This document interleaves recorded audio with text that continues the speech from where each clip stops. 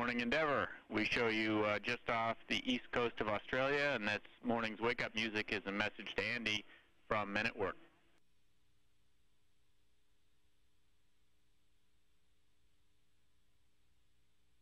And good morning, Houston from Endeavour. Thanks for the wake-up call. And for all of us up here, all of you guys look like you're all down under. We're looking forward to a great day. Roger, so are we. Views of the PAMS-STU satellite from Endeavour. The range to the satellite is about 2,000 feet. This is a station keeping position that Endeavour will basically match the movements of the satellite for the next 6 to 8 hours or so. This satellite is a cylindrically shaped spacecraft with a size of about 2 feet by 3 feet.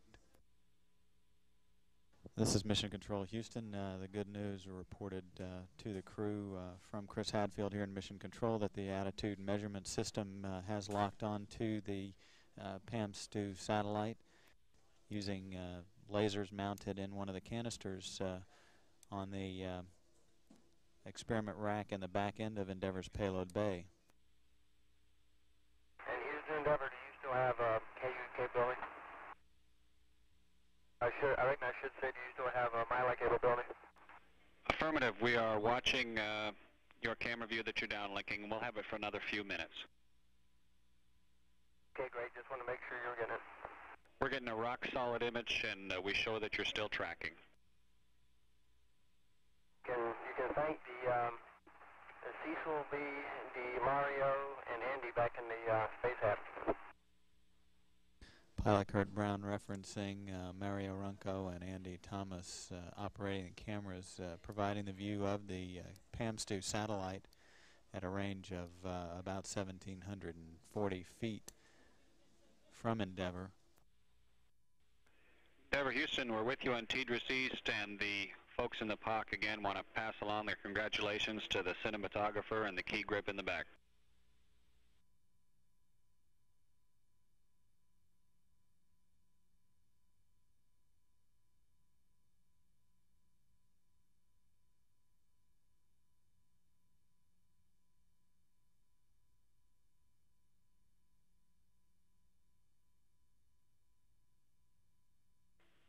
Just a fantastic picture, Endeavour. Thank you. And that's coming to you from Runco and Thomas Productions. John, we've just got a request to delay the next PAM-STU rendezvous by a day, so and we're going to accommodate that plan, it looks like. That means essentially we'll swap Flight Day 8 and Flight Day 9 activities. And of course, there'll be a lot of impacts to that beginning here, post-SEP. And so we wanted to give you a heads up on that. We're going to continue troubleshooting right now, but the PAM-STU folks think that it'll be real beneficial to them to give them just a little bit more time to analyze the data and see if they can come up with some workarounds to some of the problems that they've been seeing. That's the direction we're headed. And of course, if you've got any insights and any suggestions as to ways to minimize any negative impact on the crew to doing that, we'd sure like to hear that. Okay, we copied that. We're just discussing the same thing on board, so it sounds like we're thinking alike. We don't have any suggestions on the laser ops. We'll continue taking all the video that we can, so Linda can use that. Of course, we've got plenty of, we'll be glad to stay up here another day, and we've got plenty of prop for 2 or 3 more rendezvous. And we copy that, John, and we'll make sure we put that in the list of options that are considered. Of course, cryo is the real limiting factor for you. The lights are going down right now.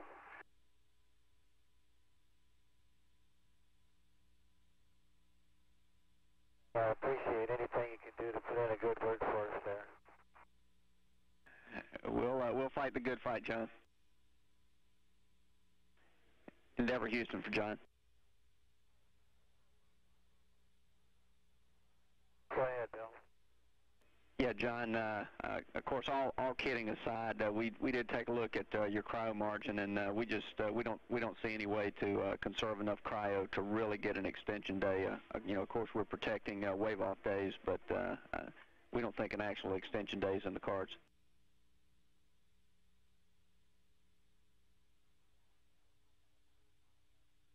Okay. Well, I know you looked at it. Once we it takes so much effort for us to get up here. We've been in training for this flight for almost a year now, and I wish I had a nickel for every day that Rick Davis kept us in the sim past 5 o'clock. I'd be a rich man. Well, we're elected to come back. We'd like to stay up here longer.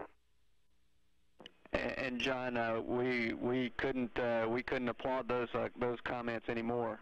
From a ground standpoint, this is one of the most exciting missions most of us have been involved with, and gosh, we'd like to see it go on for a lot longer.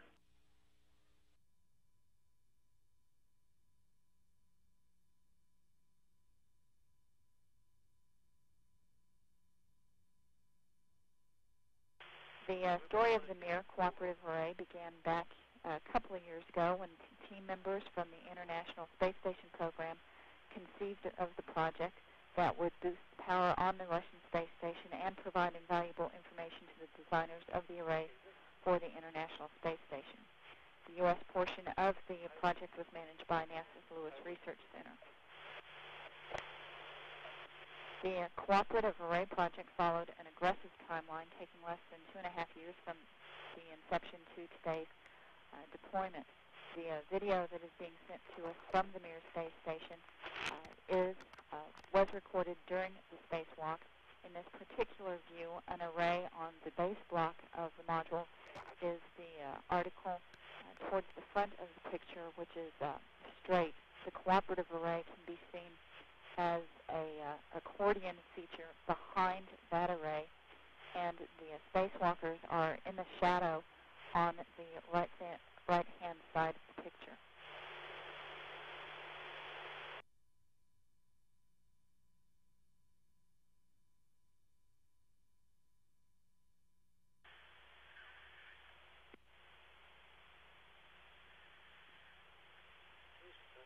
To once again orient this particular picture, the golden straight feature towards the left side of the screen is actually an array that is on the base block of the Mir space station.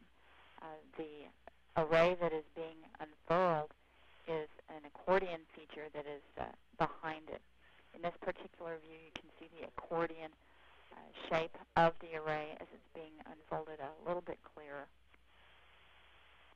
These pictures were recorded by NASA astronaut and cosmonaut researcher Shannon Lucid from the interior of the Mir space station. This is the second spacewalk of the week.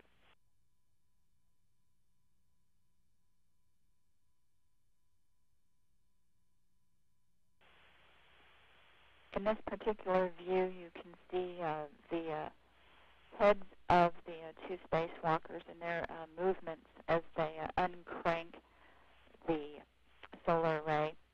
The individual on the lower portion of the deploy device is cranking in a slightly slower fashion. That's actually a little bit tighter crank. And then the person on the spacewalker on the far side is cranking at a slightly higher rate. This is a very physically intensive exercise. Both men were very re-entered into the spacewalk to complete the EVA.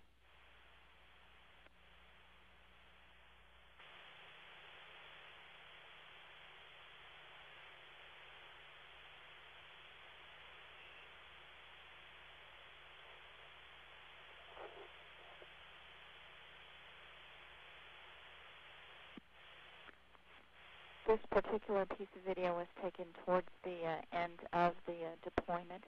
Overall, it took about 3 hours for Onufrenko and Usachov to deploy the entire array. It is a very physically demanding activity since it requires both men to hand crank the array to its full extended position.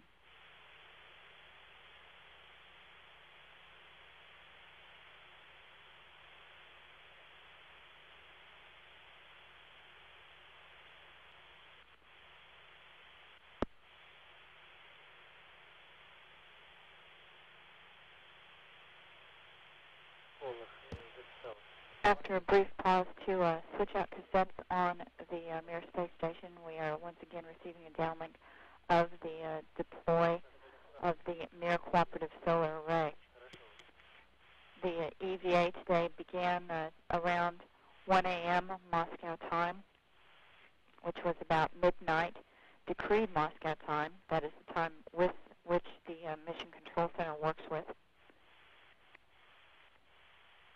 The crew members were back inside by about 6 a.m.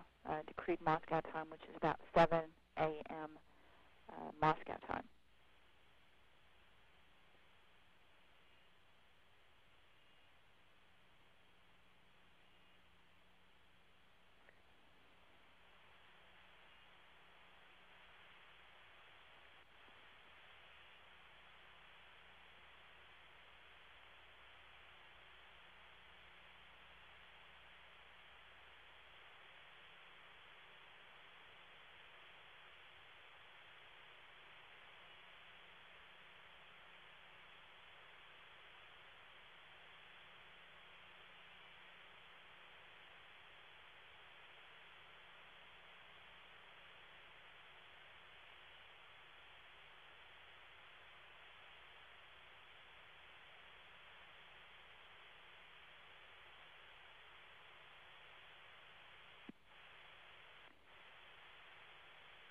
Even with a little more light, it's difficult from this position to tell the two spacewalkers apart.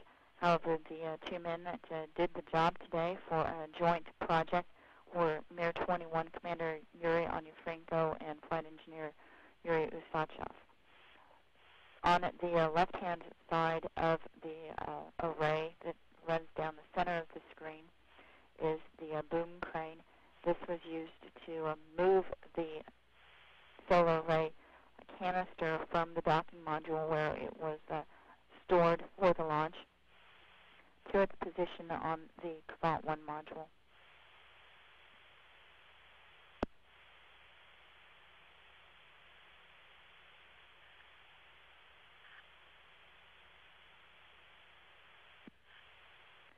The canister was actually moved into position early Tuesday morning Moscow time in preparation for today's array, or today's spacewalk and deploy of the array.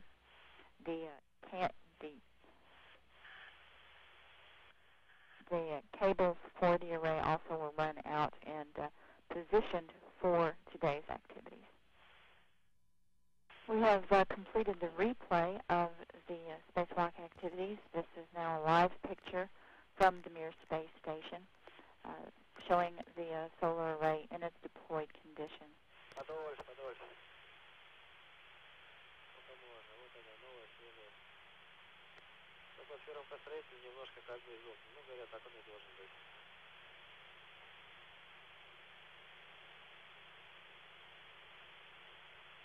Юр, это какая поверхность не показывает? Что ты говоришь, Вась? Какая поверхность, спрашиваю? Активная или нет? Не, это пассивная. Это обратно.